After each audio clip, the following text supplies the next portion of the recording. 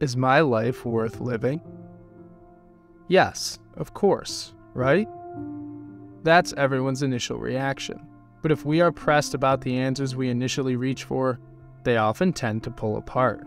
You might console a friend, telling them that life is worth living because of love, thinking of your significant other. But what if no one has ever loved them that way? What about being told that life is about raising a family, but then you find out that you can't bear children? These are difficult realities, but they cannot be swept under the rug. What they expose is that the meaning of life is not this or that one reason. Albert Camus was a 20th century French writer and philosopher who forces us to face a question that no one wants to confront. He believed that the real question we should ask ourselves is my life worth living, and if so, why? In doing so, he believes we can, although it is difficult, start to piece together a more authentic and resilient purpose for our own lives. Considered to be the father of Absurdism, a philosophical movement built around the absurd indifference of the reality we live in, Camus reimagined the task of philosophy in a more consolatory and therapeutic sense. He believed it was definitive action that should be the goal and result of philosophical work, not merely beliefs. This is primarily because Camus did not think that there was any objective meaning to be deduced through logic and argumentation. Camus sees this question of meaninglessness as a natural response to the underlying reality, namely, that life is absurd. It is absurd to continually seek meaning in life when there is none, and it is absurd to hope for some form of life after death because this is our extinction. But Camus also thinks it is absurd to try to know, understand, or explain the world, since he regards the attempt to gain rational knowledge as pointless. Here, Camus pits himself against science and traditional philosophy, dismissing the claims of all forms of rational conclusion. The universal reason, those categories that explain everything, are enough to make a decent man laugh. Our ordinary day-to-day life is held together by a set of beliefs that are typically handed to us when we are children, and when these face the real world, they can cause pain and confusion as they fail to explain it. Think of the disappointing realities faced in one's 20s, as we are forced to reconcile the real world with the explanations we carry into it. Narratives such as, if you work hard, you will succeed, or a good deed is always met with reward.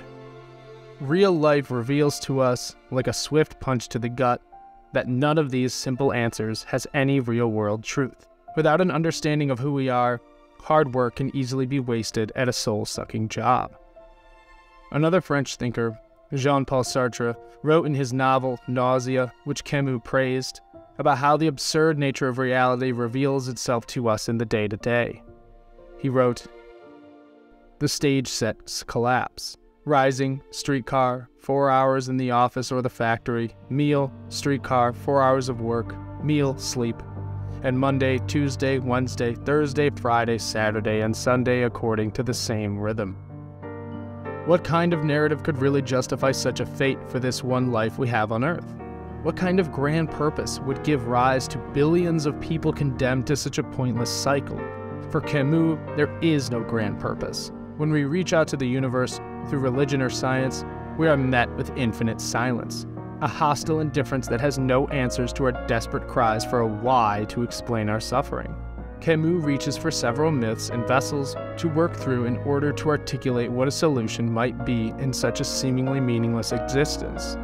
The Myth of Sisyphus, a work based on the Greek myth where Sisyphus is forced to roll a boulder up a hill only to find himself returning to the bottom and having to start over for all eternity, best encapsulates the human condition for Camus. We are forced to endure labors, to do things each and every day and not really have any control or choice. Like Sisyphus, the powers that have forced this existence on us are beyond our control and comprehension, and every completed day work is met with a morning that requires the start of another day of labor. Camus comes to distinguish himself from existentialists like Sartre by arguing that life can be argued from a single concrete position. In The Rebel, he finally comes to offer a kind of solution. Its final conclusion is the repudiation of suicide and the acceptance of the desperate encounter between human inquiry and the silence of the universe. Since to conclude otherwise would negate its very premise, namely the existence of a person posing the question, us, absurdism must logically accept life as the one necessary good. To say that life is absurd, consciousness must be alive. Living and eating are themselves value judgments. To breathe is to judge. What Camus means is that even though we cannot find objective meaning from some supreme source, we can confirm the uniqueness of our own existence. The realization and acceptance of absurd existence is a mark of affirmation that opens the door to a more creative way of thinking. We may still be subject to daily action, but with the freedom that is seized in absurd acceptance, we can also free ourselves from the opinions of others about how we should live our life. Since life is absurd, any firm commitment about how we all should live is no viable source and is ultimately nonsense. Our own personally crafted sense of purpose and meaning can then be built with enthusiasm, authenticity, and most importantly, freedom. This solution can be life-changing, but the difficulty of such a task cannot be understated. The first task in approaching the problem of our purpose in life is to wean ourselves off of something we rely on. A narrative or belief that blinds us to harsh realities. Some people adopt fixed political or religious beliefs that paint the world in a way that they can understand. But historically, these positions always end up excluding groups of people from human consideration and lead to violence in the face of contradictions. In other words, if you adopt one of the political positions set out on the table, you are immediately setting yourself up to face a world that does not look like that. Your life will be frustrating, full of arguments, and never bring the type of peace and happiness you really want. Not making any decision is equally damaging. When we hold no beliefs because we're too cowardly to confront the world as it actually is, we are forced to live a life of distractions. We become dependent on alcohol, parties, vacations, and social media life construction to maintain an illusion of what the world is. This requires constant upkeep and ultimately blocks us off from discovering who we are and what we want. For the absurd man, it is not a matter of explaining and solving, but of experiencing and describing. Everything begins with lucid indifference. Our lives begin, write their pages, and end in the absurd. Our politics is absurd. Our tax system is absurd. Our wars are absurd.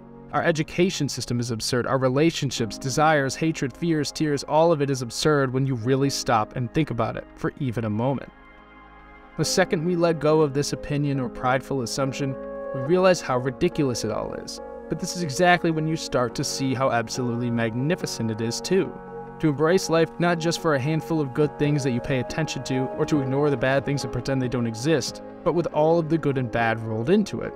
This is when we can start accepting not just the world, but our lives for what they are. You can learn to love and accept yourself because at the end of the day, there are no right or wrong turns. But at least now we can begin to take turns on our own terms. We can pursue careers and dreams we want intrinsically, not because some social pressure or family members say we should. But what do you think?